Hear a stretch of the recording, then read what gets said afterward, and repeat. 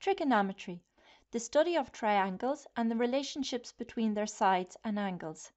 In this video, we will look at how to find an unknown angle in a non-right angled triangle using the cosine rule. Okay, so let's do a question. Question 1. Find the measure of the angle A correct to 1 decimal place. So look at our checklist. Is it a right angled triangle where I use sine, cosine, tan or Pythagoras? Well, there's no right angle there, so it's not one of those. So it's a non-right angled triangle. Now, can I use the sine rule? Do I have two pairs of opposites? And I don't have two pairs of opposites. So maybe can I use the cosine rule? So do I have two sides and an included angle?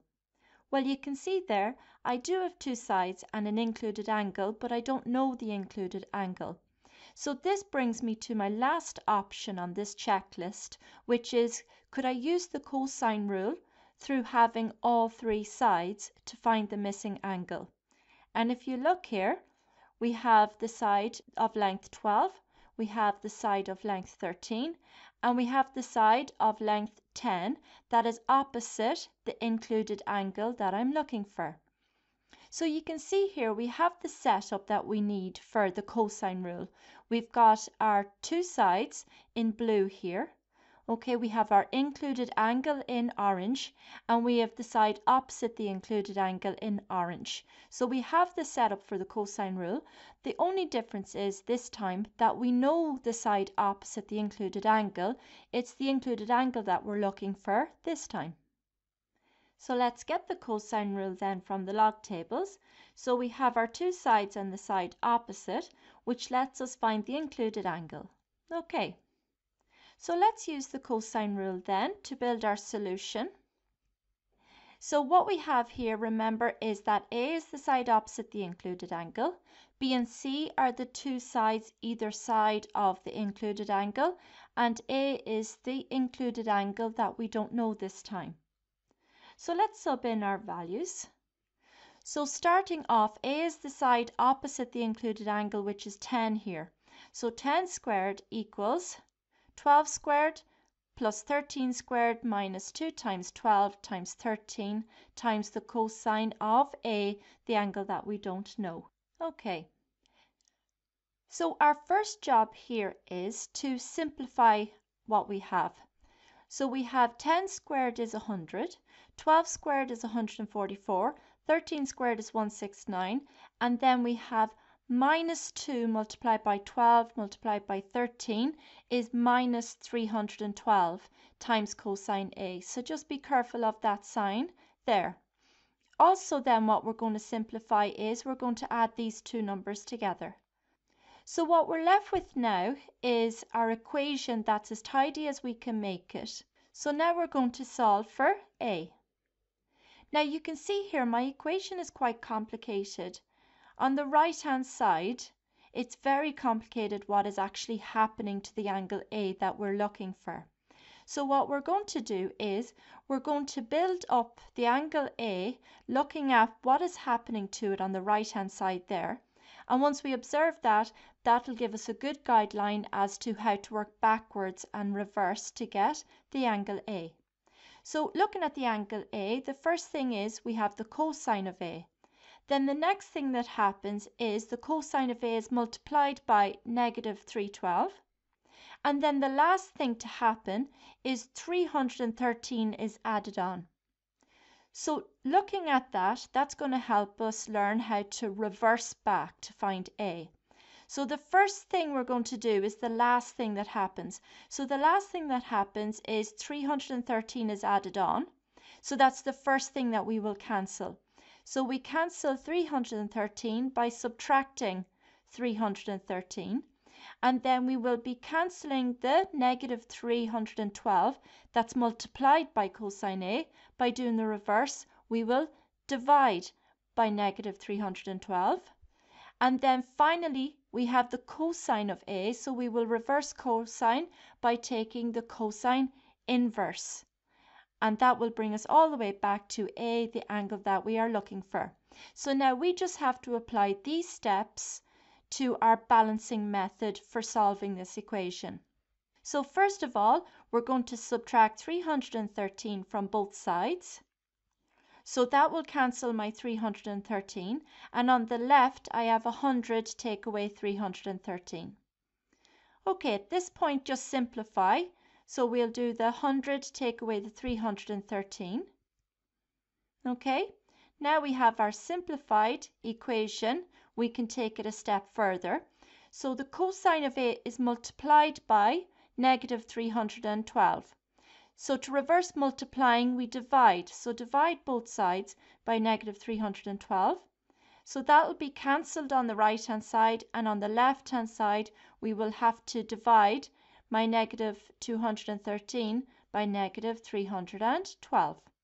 So we'll form this ratio on the left, and on the right I have the cosine of A. Now at this point you can simplify if you like. Minus and a minus makes a plus, and if you're not comfortable with this fraction, you could turn it into a decimal if you like. Now we're not finished yet, because we have the cosine of A, but what we really need is A. So we have to reverse the cosine function here. So to do that, we use cosine inverse. So taking cosine inverse on both sides, that will cancel off the cosine, leaving just the angle A that I'm looking for. And on the left hand side, we take the cosine inverse of my ratio. Okay, so now we have our angle A. We have an expression to find our angle A. So we'll just use the calculator to simplify this. So now I get the cosine inverse, so that's shift cosine. Use our fraction button. We have negative 213 on the top, down arrow to my denominator, and I have negative 312. Arrow out of your fraction and close brackets. And as I said, two minuses make a plus, so we could put that in as a positive fraction either. Equals. So my answer, the angle is 46.9456. My question asked for 1 decimal place for the answer, so we will take 0.9, and the 4 is not greater than 5, so we will round down. So my answer is 46.9 degrees is the measure of the angle A. Now, so example number 2, find the measure of the angle or QP correct to 1 decimal place. Okay, so first of all, what is the angle or QP? So it's always the one that's at the vertex in the middle. So it's the angle at Q, the one that goes from or to Q to P. So the one at Q. Now, another way of labeling the angle at the vertex Q is to call it the angle Q. So that's what we're going to do for ease. All right. Now, the next thing we're going to do is check our checklist. So is this a right angle triangle? No, it's not. Is it a non-right angle triangle? Yes, it is. So do we have 2 pairs of opposites for the sine rule? No, we don't. Do we have 2 sides and the included angle for the cosine rule? Well, we have 2 sides and the included angle, but we don't know the angle. So the last option is, do we have all 3 sides for using the cosine rule? And we do. So you can see here that we've got side of length 11, side of length 15, and side of length 12, which is opposite the included angle that I am looking for. So again, essentially we have the structure we need for the cosine rule. So let's get the cosine rule from our log tables. So we have our 2 sides and the side opposite this time, which lets us find the included angle. Okay, so we're going to use the cosine rule now to build our solution. So remember, A is the side opposite the included angle. B and C are the 2 sides either side of the included angle, and A is the included angle that we don't know this time. So let's sub in our values. So here we can see that this side opposite the included angle is 12 this time. So subbing in our 12, and then subbing in our 2 sides, we have 11 squared plus 15 squared minus 2 times 11 times 15 times the cosine of, and this time our angle is called Q. So our first job is to simplify. So 12 squared is 144, 11 squared is 121, 15 squared is 225, and minus 2 times 11 times 15 is minus 330 times the cosine of q. And then take these two numbers here and add them together. So we're left with 144 equals 346 minus 330 times cosine q. So now we need to solve for q. Okay, so the right-hand side of this equation is very complicated. So we are going to look at how q is being built up. So we have the cosine of q, which is then multiplied by negative 330, and then 346 is added on. So how we're going to reverse this with our balancing method is, first of all, we'll cancel the 346 by subtracting 346.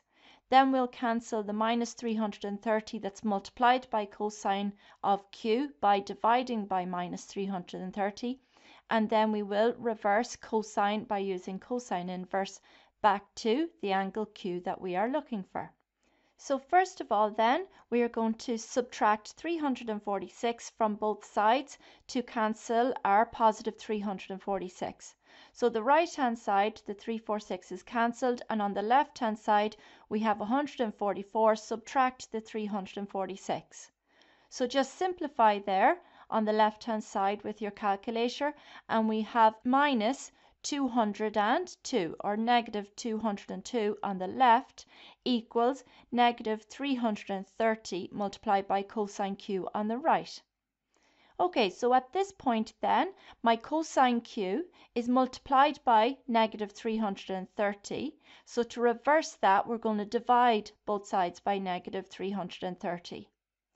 So negative 330 is cancelled on the right, and on the left then we have negative 202 will have to be divided by negative 330. Okay, as I said to you, at this point you can simplify. Two minuses make a plus, and you can simplify to a decimal if you feel like it. Okay, now we're nearly finished. We have cosine q, but we're actually looking for just q. So let's reverse cosine by using cosine inverse on both sides. So that will cancel off my cosine, leaving what I want on the right, which is just the angle q. And on the left, we will have to take the cosine inverse of the ratio, negative 202 divided by negative 330. So that will go straight into your calculator. Okay, so then I have cosine inverse, which is shift, cosine, use your fraction button. In the numerator, I have minus 202 or negative 202. Down arrow to your denominator, and we have negative 330. Use your arrow to come out of your fraction, close your brackets, equals, so we have 52.2569. Look to your question, we have to leave the answer correct one decimal place. So after my 0.2 I have a 5, so I will round up to 52.3. Okay, and then I just like to leave the answer the way the question has been asked. So we were asked for the measure of angle or QP, and that's how I'm leaving my answer. Okay.